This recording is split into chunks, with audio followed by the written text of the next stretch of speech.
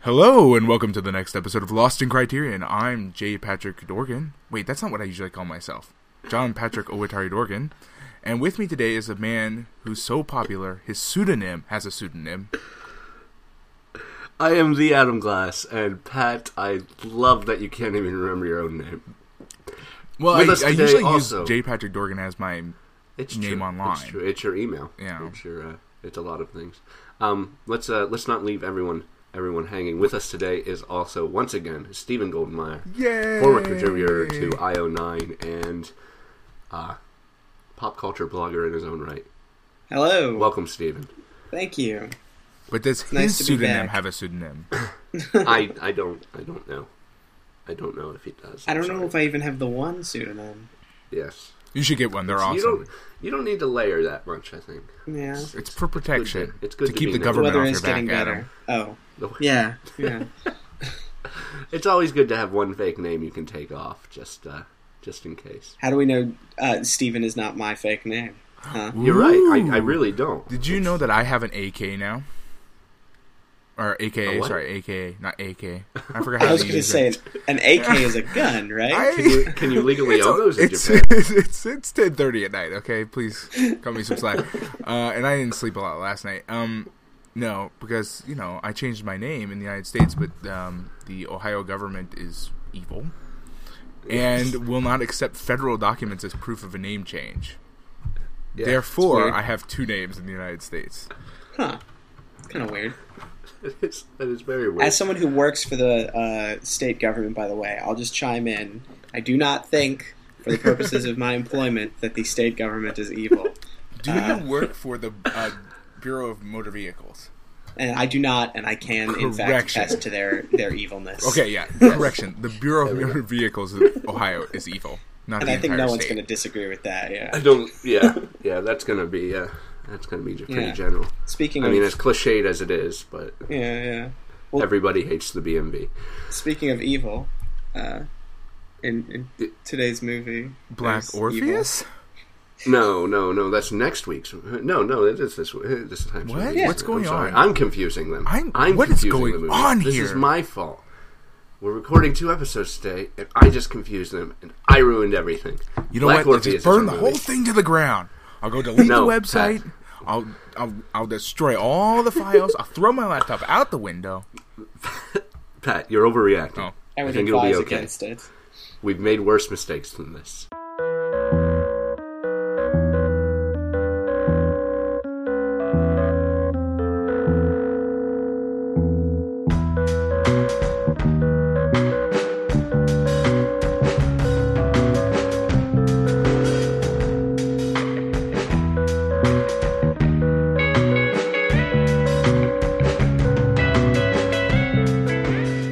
This week's episode is Black Orpheus, 1959 winner of the Palme d'Or at Cannes. Brazilian movie made by Frenchman Marcel Camus, based on the Greek myth of Orpheus and Eurydice. I believe it is. I forget. Man. I've always said Eurydice. Eurydice. Yeah, they have a pronunciation guide online. I went and looked it up because I didn't want to get it wrong, and then I forgot. As we've learned in the past, I don't care about pronunciation guides. No, especially not about human names. Yes, like the episodes about the Samurai Trilogy, where we just ended up calling Hiroshi Inagaki rather, Marty. Yes, because we just could not handle it. Because I kept saying it wrong. Anyway, this is, interesting fact before we get too far into this, according to Wikipedia, Barack Obama's mother's favorite movie. Why is that on the what? I think it also says in the Wikipedia article it's the movie that inspires Theo Huxtable to go to Rio in The Cosby Show. Yeah, the Wikipedia article for this movie is kind of weird. It is super weird. Oh, it's Eurydice. Eurydice. Yeah. Eurydice, a soft C. That makes sense. Yeah, and it's a D instead of a D. So Eurydice. Yes, I can't say it now. Eurydice. Eurydice. All right. Wow. Well, now we know. Probably end up calling her Jane. Yeah. Because that's how racist we are. Hey, now. Is it racist to give her a new name? It's racist not to bother to remember her real name. No, that's just mean. There's a chance that we're already on the border of racist because we're choosing the Greek pronunciation over the Brazilian pronunciation. Well, if anybody caught the Brazilian pronunciation, I'd love it, hear it, because I couldn't catch it while I was watching. They just called him Orphe, and I caught really his not name. mentioned that much. For as important as it is to like the plot of the movie, they don't say it a lot. It's basically just a vehicle by which the other characters can be like, oh, like the Greek myth, you know? Yeah. I mean, I really do like how everyone's just kind of bemused by that. Yeah. Like, despite the fact that the whole story is built on the structure of the myth, and pretty well, you know, as far as adaptations of Greek myths, it does a lot to hit the notes of the original without seeming like, you know, it's like West Side Story compared to Romeo and Juliet. It's its own thing enough. Right. Or Romeo but West Side Story almost. doesn't also spend half of its time saying, "Oh, like Romeo and Juliet." like Romeo and Juliet. Well, here's the thing that bothers me, okay, and I just want to get this out right now. Mm-hmm. I understand that this is fairly. I don't know. I don't know the Greek myth very well, okay, and this might be very true to the Greek myth, but I can't really like Orpheus's character for most of the first half of the movie. Why? Because why? he's an asshole. In what sense? Well, in the sense that he has a fiancée, and it's very Greek mythy, okay? Don't get me wrong. Yeah. It's very in line with that. But when you think about Greek myths as they apply to modern human values, they don't actually line up super well. No, they don't. And it makes me not like the character as a person because he's being portrayed in a time that is modern, being that guy. It sounds like, for those who have not seen or don't recall the film, basically it sounds like what you're referring to is the fact that Orpheus does have this fiancée that he kind of doesn't care about. But then he totally moves on to this other woman, and he's like kind of full of himself, and you know. Yeah, there's a lot of that sort of stuff. And I understand that everybody's in love with him, and he plays that very much. And all I would say is in the Greek myth, he is a god. So there's that. That's true. But also, I think even more importantly, in this kind of story, we are not supposed to like the fiancé, and we are supposed to see him as the hero. Because he, spoiler alert, this is a tragedy, and in the Greek sense, tragedy means everybody dies. So we to see it tragically, we have to, you know, The Room has its problems. The film The Room has its problems, but it's a similar thing. It borrows from the same school of thought, which is our hero is perfect and awesome, and everybody loves him, and it's such a tragedy that he's dead now at the hands of fate. Or, you know, death, or his crazy fiancé or whatever. So for the tragedy to really work, I mean, to a certain extent, he has to be that guy. But that's not to say you need to like him, right? Like, I kind of agree with you that he is kind of just you know, kind of full of himself, you know. Yeah. Well, and that's a problem for me. Like, I have this problem with movies in general. Is like, I'm fine with an anti-hero, but I need him to have redeemable elements. And for the first, 30 minutes or 40 minutes of this movie, I'm like, what's his redeemable element? Oh, he plays the guitar really well? Not really. And the thing is that, like, that isn't enough for me. And I don't dislike the fiancé for most of that same period of time. I don't see why she's supposed to be bad. It's not that I mean, like I said, it fits well with Greek mythology. It just doesn't apply really well. That particular element doesn't apply well in modern society. Well, I think there's a little disconnect to 1959 sensibilities from us too, because I think what's supposed to establish from the beginning as us not necessarily liking her is that she's a little overbearing. But she's just a little overbearing. Yeah, that's the thing. She's just a little overbearing. Yes, the fiancé. And considering who she's about to marry, she needs to be as overbearing as hell. Right, he's wandering off to new women all the time. She does kind of need to be up in his face. Yeah. Yes. I don't know. The thing is, though, like, you know, the movie wants to portray her as, like, she wants the ring. She wants his name. She wants to be able to say, I'm the one who tamed Orpheus, you know? Like, the movie wants to portray her as not really having any interest in Orpheus himself. The same way that all these other women don't really have any interest in Orpheus himself. only in the idea of Orpheus. And not until Eurydice finally gets on the scene do you see somebody who really has a connection with him. I think that's the way the movie wants it to be portrayed. I'm not saying I think it was successful for me, but I'm not saying it has to be successful for everyone. But I think that's what the movie wants. I can see that argument. I'm not going to disagree that I can see that, as you pointed out, that they're going for that. And I hadn't thought about that really. The idea that, like, all these women who are chasing him kind of for the kind of that kind of notch in their belt, kind of like they're the ones who tamed Orpheus. But at the same time, it's really hard to read that even in her behavior, I think, because she's complaining about the ring and stuff, but the way she has to browbeat him into doing it makes it just seem like less like she's super hyper interested in it and more like, I can't even give him to buy me a ring for us to get engaged. You know what I mean? Is how it comes off for me. But that, again, like, that's just the way I'm reading it, so... I get that. I mean, the movie's certainly at least interested in poverty, if not about poverty, which we can maybe talk about a little later. But the idea that he, like, takes home his pay for the week and he just wants to have fun and play his guitar and be a part of the carnival spirit, and she's like, no, you need to spend all that money on a ring for me. To me, that's kind of the dichotomy that the film sets up between like the culture and the fun of these people versus the materialism of this woman. To me, it's again not simple. I wouldn't say it's so obvious from the film, but it seems at least that's the film wants you to see Orpheus as the fun hero of his culture, and this woman as a problem to that. Yeah. So. Well, yeah, I think you're right there.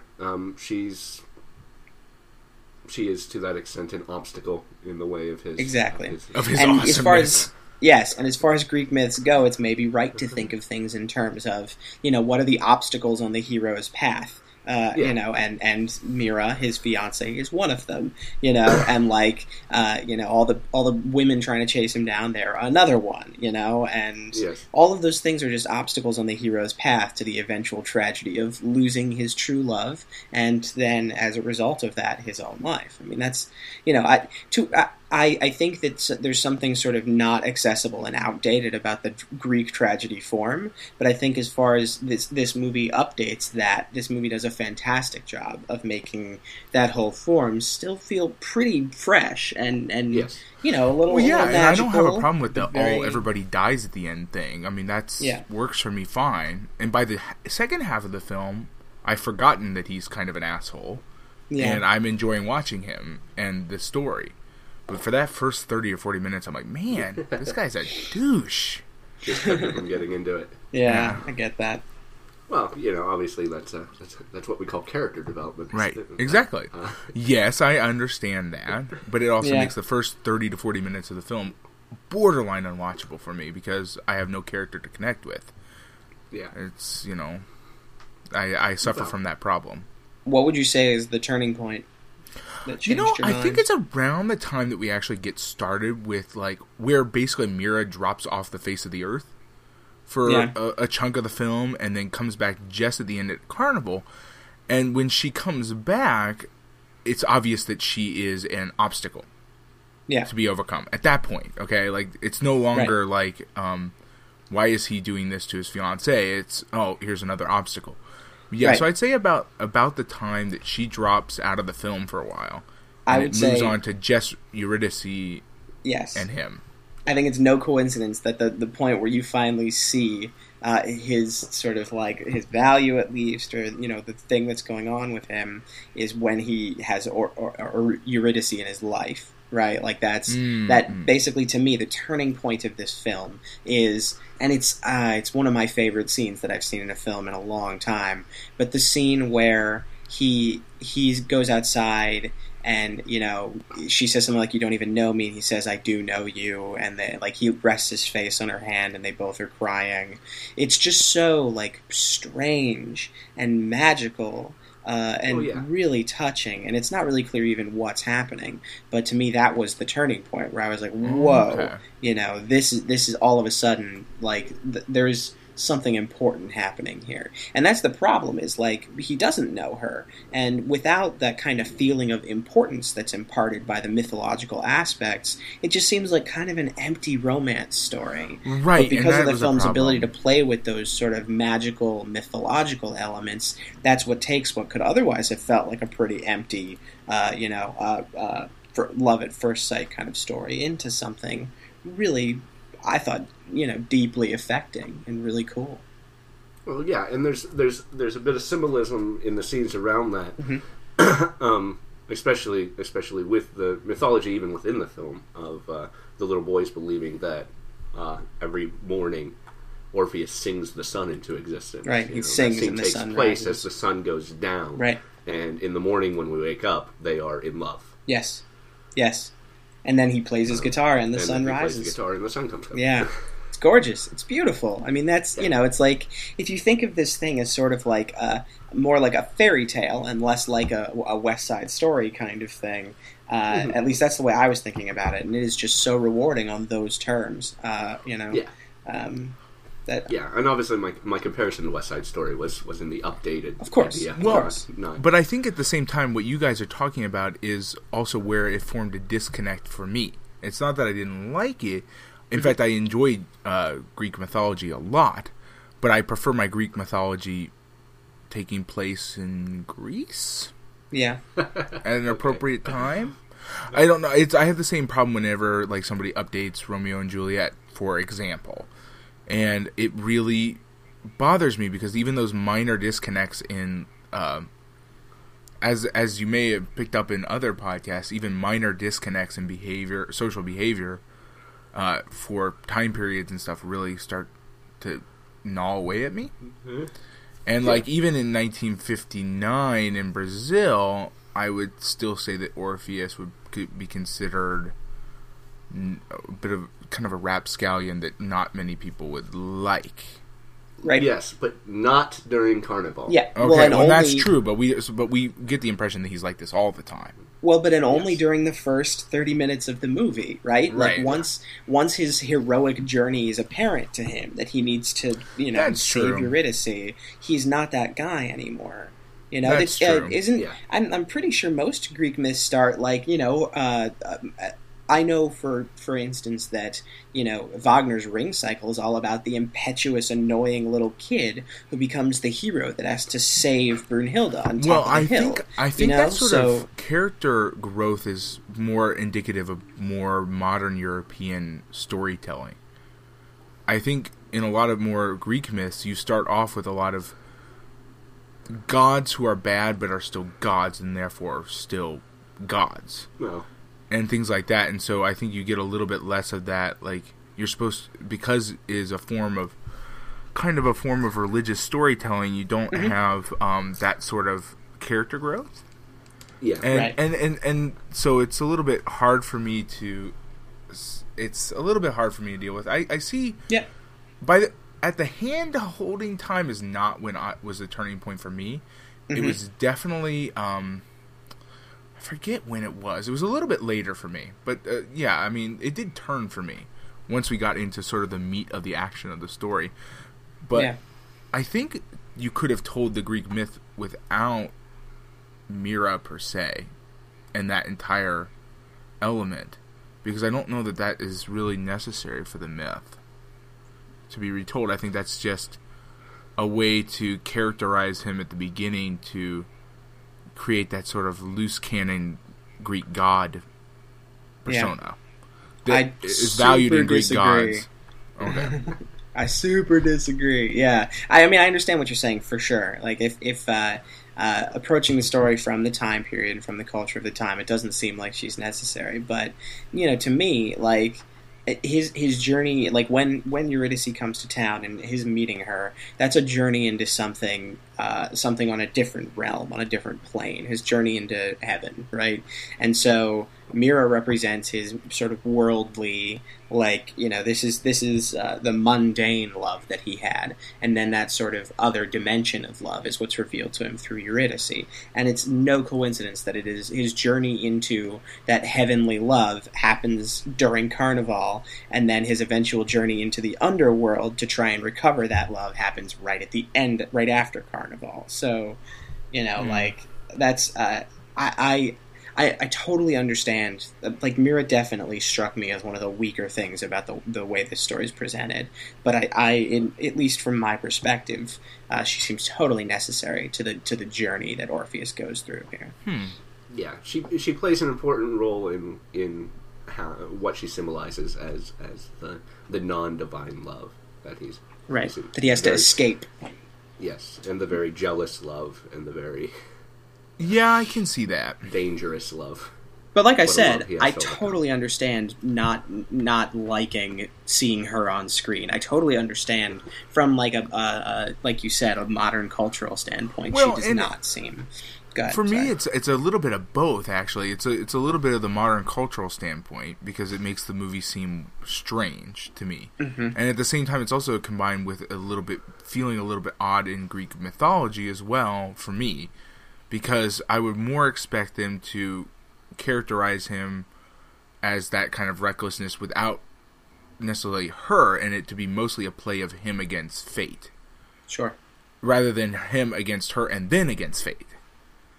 But I see what you're coming from with the divine love versus earthly love. Yeah. It's totally a reasonable thing.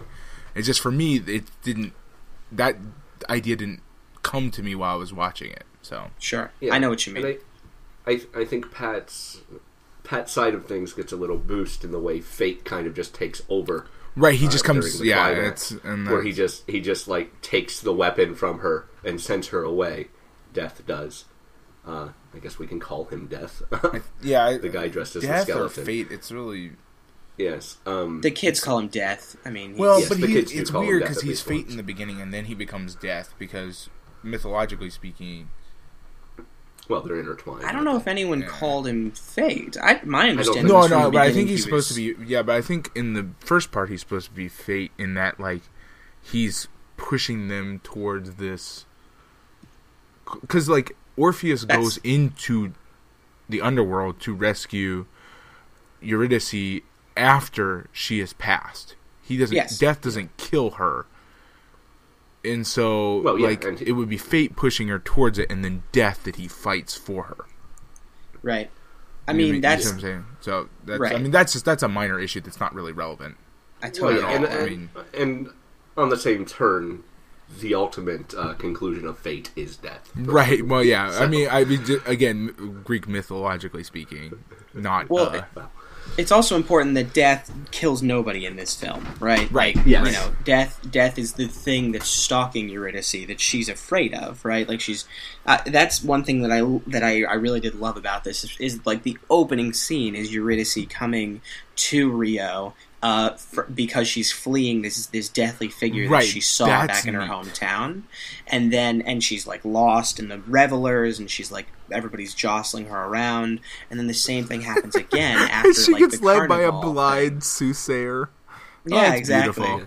No, there are parts of it. Eurydice is part of the story. Wonderful, in my opinion. Yeah, like her character and everything about the way her part of the story plays out is just beautiful. I love it. It's just that first 30 to 40 minutes of Orpheus. So, with him. Yeah. For me. Yeah.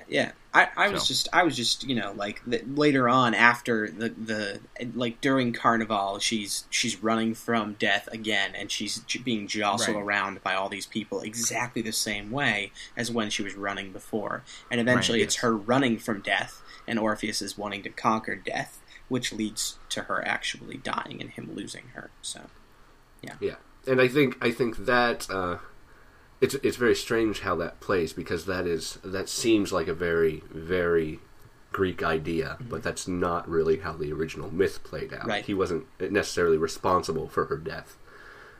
She was bit by a snake, I believe, in the original in a field. myth. Yeah, that's how she died. Yeah, but there's something about I forget. It's even in the Wikipedia. It talks about there's a reason why she's bit by a snake, isn't there? Yeah.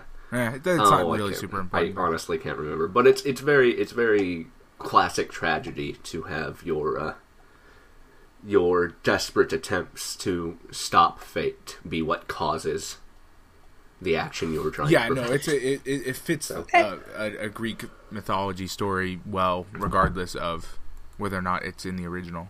Well, and that is the message of the original, right? Like, Orpheus is trying to save Eurydice from death, and then it's his involvement that actually leads to her being lost forever. Yes. So that is the message of the original story. So. I'd say the original message has a bit of lack of faith to it too. Sure. It's the idea that if he could make it out without turning back, if he could trust that she's still there, right? Right. He could make it, but still. Right. The weird twist is that, like, he. It seems like the ending of the original story is Orpheus just misunderstands the rules. He misunderstands that they both have to be out before he can look back. Yes, indeed. So I don't, that like most of those sort of classic stories, the little bits of it don't really matter as much as the feeling and the theme that it's trying to convey. And I think this movie is all about theme and feeling, and really not about plot as much. Yeah, no, I think that's certainly true. Yeah, I would agree. I was a big fan, in case you can't tell. Well, I mean, like, despite what I'm complaining about, this is still probably my favorite adaptation of a classical Greek myth I've seen put to film. Mm-hmm. I can't think of a one that's been better. You don't like Hercules the series? Oh, well, I forgot about that. Never mind. This is number 2. I'm so glad. Well, remember Kevin Sorbo. As far as like purposeful, obvious recreations of Greek myths, that is to say, I mean, there's countless stories that recreate Greek myths all the time, but aren't like not the director saying, "I'm going to make this Greek myth." Yeah. I mean, it's just like Romeo and Juliet as our previous example. Lots of that story gets made all the time, but some directors set out to make that story. Yeah. Well, and there's something very modern about this film's take on Greek mythology, in that it seems like everybody already knows the myth, and the myth is the animation for the story. I loved, one of my favorite early moments was, the first time you can see Mira's not the one, and Orpheus is in the wrong place, is when they go to the marriage license office, and Orpheus says, "My name's Orpheus," and the marriage license guy says, "And you must be Eurydice," to Mira, and Mira's like, "No, who the hell's Eurydice?" And from that, I like that moment. It's such a sort of postmodern take on the Greek myth that everybody knows it already, and to a certain extent, Orpheus makes his journey to the underworld only because he knows he's supposed to. It's not like this is just happening. The fact that he and Eurydice belong together is sort of both a reference to and a continuation of the myth. It's very cool. And that's a weird thing, though, because at the same time, again, I don't know this is not one of the myths that I'm really well acquainted with, but that's a thing that you would also find in Greek mythology, where the fates tell you your fate, and then you're operating under that influence for the rest of your time. That's you know what true. I mean? That like the fates tell you your fate, and then you get into that whole question of like, well, they told me my fate, I have to do the things they told me, but do I have to do the things they told me? But then I end up doing the things they told me anyway. That whole thing is also found in Greek mythology, and I thought it was wonderful. I love those references to the myth throughout the movie are wonderful. I thought that was beautiful. Yeah. I also like that they accept, even the ones who recognize it, accept it without sort of winking. Yeah. They're just, oh, yeah, that's cool. Yeah. But yeah, I think that kind of helps in that none of these people were really professional actors. Right. Orpheus is played by a soccer star, for instance. Right. So they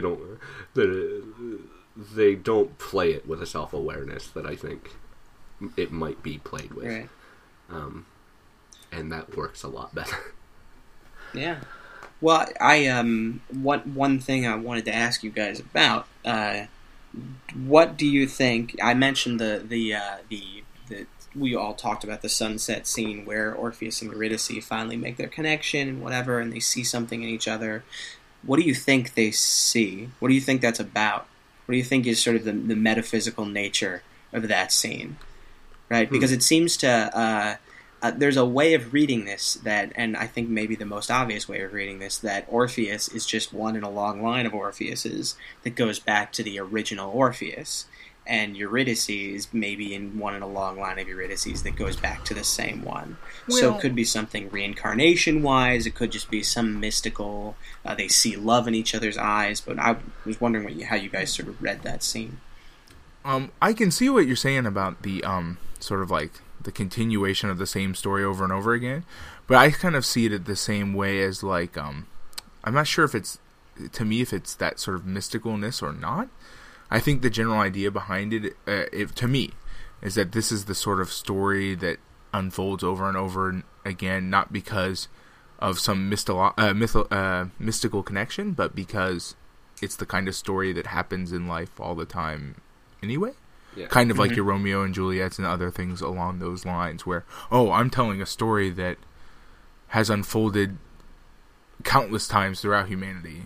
There's more than one Orpheus and more than one Eurydice on the planet at any given time doing this exact same thing. I think within the realm of the movie, both arguments can be made, whether there is some sort of mythological, supernatural thing going on, or if it's just more of a metaphorical thing. I think, though, I think the director wanted it to be more supernatural. Yeah. I think I feel, I'm reading a little bit about the movie. He had religious convictions about that sort of thing, about reincarnation, and the use of the what was it, the Brazilian voodoo. I looked up what it was Macumba? called. Something like that. But anyway, the church they end up at is obviously a very voodoo-esque sort of thing. Yeah. And but yeah, it's Umbanda actually is that. Is what I read that it was. There's 2 or 3 Brazilian practices that synthesize native religions and Catholicism in a similar manner. But but in reading about that, reincarnation is very important to that belief system as well. So I think probably the way he says about the guitar, there was an Orpheus before me and there'll be an Orpheus after me. That's true. And the fact that the guitar talks about Orpheus means that there's more than just we're all Orpheus in our own little way. Yeah. No, I can definitely agree with that. And there are like 2 or 3 key things. The 2 that pop up in my mind to support that view. Number 1, for sure, the idea that Orpheus says there's going to be another Orpheus after me, and then at the end of the film, after Orpheus is dead, that little kid takes up the guitar and plays the guitar, and then the sun rises, and that little girl who runs up next to them says, you're Orpheus now. That seems almost explicitly to endorse this point of view, but also, I also love those little subtle moments when like, it might have been Mira, but it could have also been Seraphina, says to Orpheus, you don't even know her, and he says something like, yes, I do, and he kind of looks down. And like there's like a lot of weight to that moment, and that to me seems to say these 2 are people that do know each other. Every time they come back, every time they get thrown back in the wheel of reincarnation, these 2 find each other, and that they feel that when they're together, they feel that for the first time in their lives. So, I have only just in my mind thought about how Eternal Sunshine of the Spotless Mind plays with reincarnation in that manner. Yes, that's genius. You're absolutely right. In that, obviously with that movie, it's a forget-me-not drug or whatever. But the idea that we're destined, no matter how it ends up, we're destined to be together.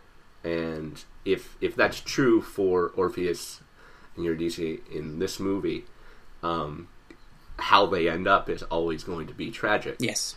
But and that's true in Eternal Sunshine of the Spotless Mind, but they keep trying to fight it, and they don't want to hit that tragedy. Yeah. Right. Eternal Sunshine is a great example of, like, a real breakdown, postmodern breakdown of, like, you know, absolutely. Because, like, we know the tragic ending of the story from the first scene of that movie, and the idea is so do the characters. They know there's going to be a tragic ending to this no matter what, but they keep trying anyway. It's pretty good stuff, yeah. But anyway, you're absolutely right. There's a connection there for sure. And it's I don't know. I don't want to get off track and talk about Eternal Sunshine. Yeah, we shouldn't talk about it too much. But the idea that you know they're replaying this in their own lifetime, whereas Orpheus and they're replaying it throughout history. Right. Well, right, but that's almost a non-point in that, like, it's the same net result, right? Like, we see the guitar get passed on. Although I like to imagine that kid's not the next Orpheus, and that a series of children will die in horrible accidents until the real Orpheus gets it.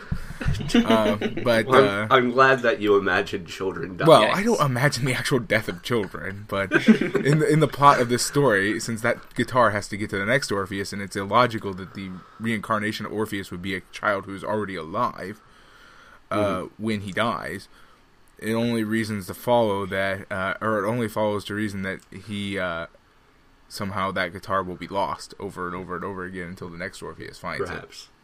Perhaps, since it's not a freshborn baby getting the guitar, right, like, and I bestow on you the guitar of fate. Although we don't plays it on a child in a crib. We don't really know the rules of how reincarnation works. Yeah, that's true. But, I mean, no, I'm not saying that there's rules necessarily. It's just funny to me that, like, to think of. He's Orpheus only so long as he has the guitar, which makes the guitar the ultimate determiner of Orpheusness. Orpheusness. And that, like, if the guitar fell into the ocean and a dolphin ended up with it, that dolphin would play out the story of Orpheus in Dolphin World? I don't know. Oh, I would pay money to see that would be the greatest movie ever, I know. Oh, my God. Dolphin Orpheus. Oh, man. I think the ultimate end of this conversation, though, is eventually a Hitler-esque villain burning down all of South America, trying to find the guitar of Orpheusness. Yeah, no, I mean, it's just you get into that weird thing. It's like, does that make the guitar I mean, like, for real, in all honesty, does that make the guitar the primary element of being Orpheus? Almost. Who knows? And I mean, that, like, you know, the film is so... If you have the guitar, will Eurydice just find you? Your Eurydice find you if you possess that guitar? The film's pretty uninterested in that point, but I know, to the extent I am totally interested in it. I get it.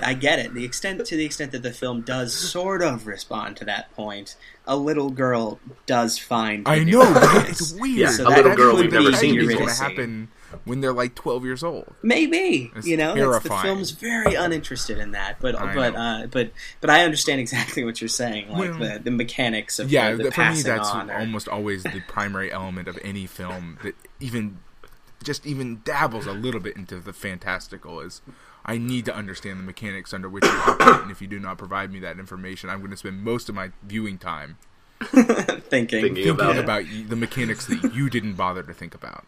Right. Yeah, I get that. And that ruins a lot of movies for me. Yeah. Oh, Pat, that's terrible. That's too bad. I'm so sorry. No, well, it ruins them in the sense that I've stopped paying attention to their plot, but it provides the wonders of the mindscape, my friends, can be much more rewarding than actual film. I guess I'll give you I mean, that. you can spend a lot of time thinking about unobtainium, okay? That's all I can say. About an hour and a half, precisely, or an hour, 2 hours. Wondering about the properties of unobtainium and who the hell named this damn stuff. Right, why didn't they just call it very difficult to obtain? Yeah, right. Exactly. So, or maybe if they called it easeobtainium. Yeah, right. If they had named it something different, avoided. would it have been very easy to find throughout the galaxy? Yeah, exactly. Oh man, what's in a name? You know? Yeah. Well, I will let you keep that belief, if only because spending an hour and a half thinking about unobtainium is probably more enjoyable than watching. Well, exactly. I mean, Avatar. it typically happens in less engrossing movies, and this was not one of them. I've only started thinking about the guitar since we started talking about it. Yeah, It did not ruin this film for me at all. Like I said, I enjoyed it. We did not talk at all about the music, which arguably is the most important thing in this film. Yeah. The music in this movie is beautiful, Yes, it is. wonderful, and if it didn't cause Brazilian music to spread over worldwide, it certainly helped it. Yeah. I loved that the movie basically only uses diegetic music. It doesn't really have any background music, and that what is so great about that is that there is music running through all of the culture during Carnival at that time. Yes, and so there's a soundtrack to the life of being down in Brazil during Carnival that it's certainly portrayed in this film. Accurately or inaccurately. Right. I mean, I can't, we could also spend a lot of time talking about, like, the implications of, like, cultural analysis for, like, the fact that, like, a white French guy sort of breezed into Brazil, rounded up, like, an American from Pittsburgh to be his Eurydice, Yes. We could spend a lot of time talking about whether or not this film has the cultural authenticity that it seems to.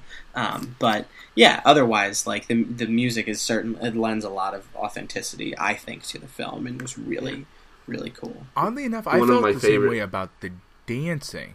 I enjoyed the music a lot. The music is wonderful, but the dancing, man, that's what kept me going a lot of times. I agree with that a lot. The dancing is just gorgeous, and they highlight it throughout the film. Like, just people dancing are sometimes the only thing on screen, and it's wonderful. Mm-hmm. I agree. I think my absolutely favorite use of both of those is just after she first arrives and she ends up in the very urban downtown area, and we've got this crane shot and we hear the music very low in the background as if it is far off, and as we end up with her on the street, Carnival just explodes downtown very suddenly. Mm-hmm. And it's everywhere, and the dancing and the music is much louder because it's arrived, and someone even says you can't escape it. And for for the first half hour or so of the movie, she's trying to escape Carnival. She's trying to avoid Carnival. That's not why she's here. She's here to hide. But Carnival is such the ultimate escapism culturally. In any culture that idea exists, and obviously it being rooted in Catholicism and Roman faiths before that, Saturni. It exists pretty much everywhere at this point, but it's always about, especially with Carnival and Mardi Gras and the use of masks, and it's about not caring where you're from or what you are. You become whatever you need to be for Carnival, and it's the ultimate escapism, and she's trying to avoid that while she's trying to escape. Well, at the same sense, it's an interesting movie. At that same time, then it forces me to wonder. At the same time, is maybe instead of the character of Death being portrayed as Fate, does that make Carnival more like Fate, in that it's sort of trying to latch onto her and force her into a situation that necessarily is going to end with her end? Like, she avoids Carnival for a while, and then it just sucks her in. Maybe. I don't know. It's not. I'm not saying it is. I'm just saying it's possible. Lots of things are open to symbolism, Pat. Yes. And Carnival as the inescapable, as inescapable as death. Yeah. Is certainly there. I mean, Carnival's about death, right? Like, Carnival is about trying to not forget about the fact that death exists. Yeah, exactly. And all of that. So, right. Yeah. It's about getting away from death and getting away, especially for the reason the parties are so big in the Caribbean and South America is that everybody's poor. Right. So you can spend an entire paycheck on Carnival, and it doesn't matter, because that's what it's fine for. Today. Mm-hmm. That's what's Carnival is for. But to me, that lends even more point to that, is that if Carnival is about escaping death, and escaping death is what ultimately results in her death. Yeah. Then it's the escapism for the attempt to escape death is inherently what her fate is. So it sucks her in, and that makes Carnival fate. That was really convoluted, but I hope it's understandable. The film is ultimately, it seems, pretty ambivalent about whether or not it's appropriate for the poverty-stricken areas to sort of escape from their real life into this, right?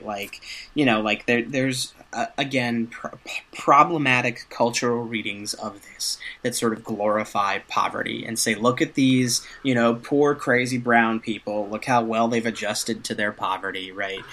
But there's a reading of this that says our need to escape from our lives and to find these the pleasures of Carnival is not necessary if we just sort of focus on, if Orpheus and Eurydice said, we don't need Carnival, we can just run off together, there's a chance that there's a happier ending waiting in this whole thing, So I don't know if the film is explicitly on the side of Carnival. I think it might be ambivalent about it. I was just saying more in the terms of directly Eurydice's fate. Yes. Carnival being her fate. She cannot escape it.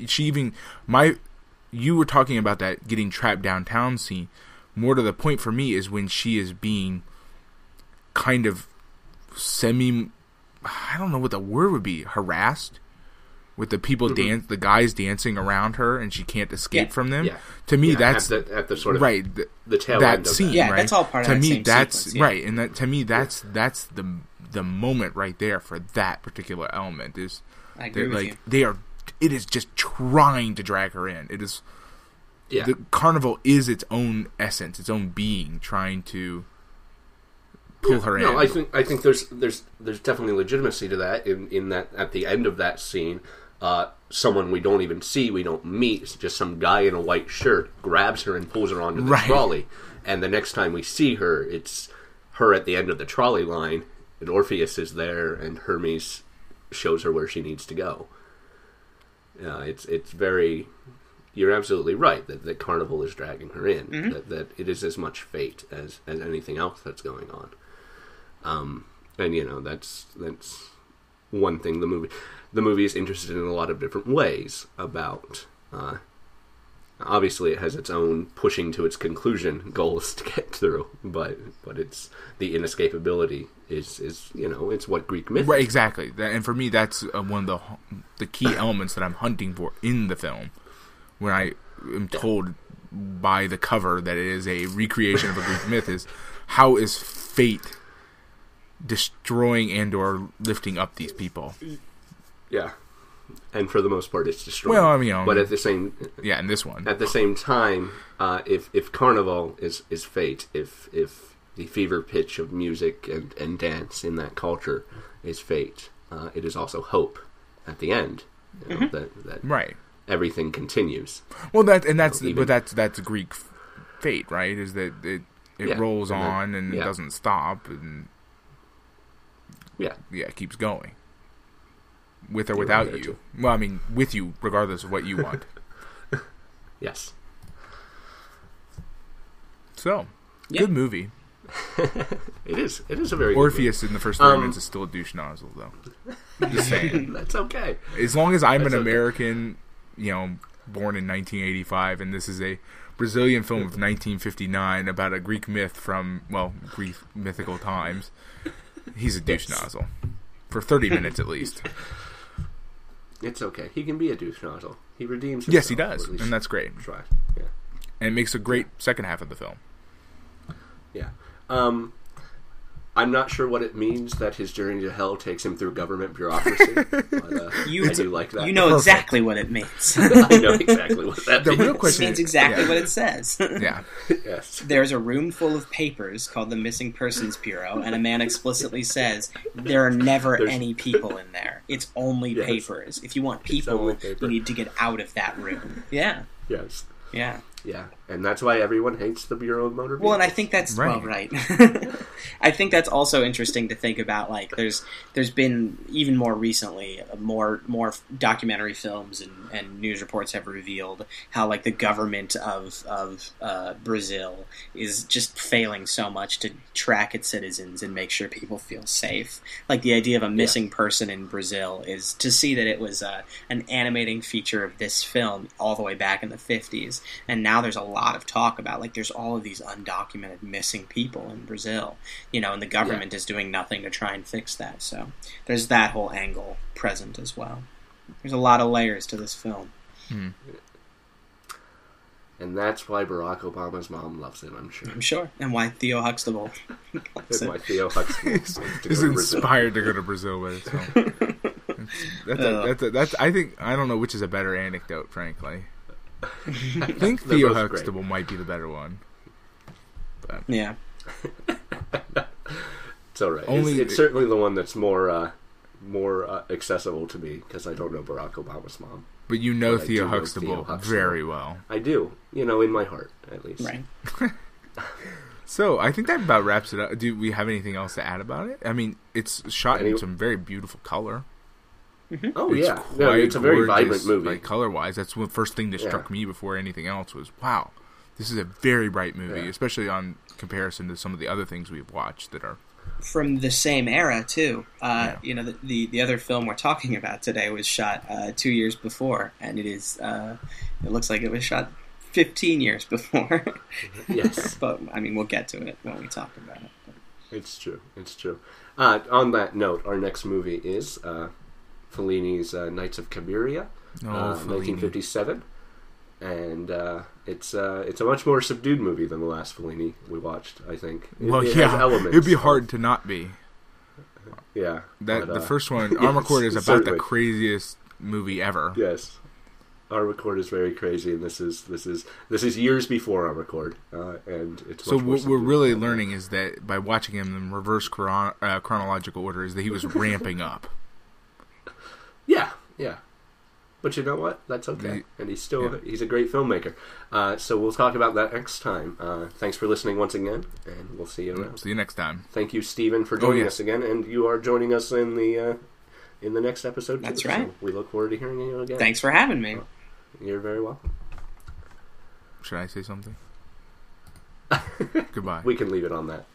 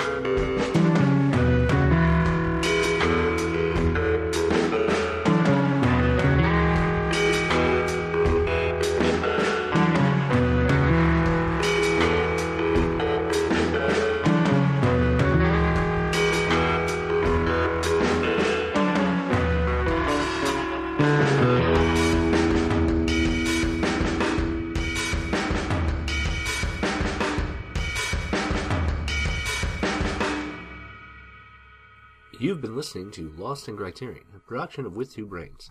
The show is hosted by Adam Glass and John Patrick Owatari Dorgan.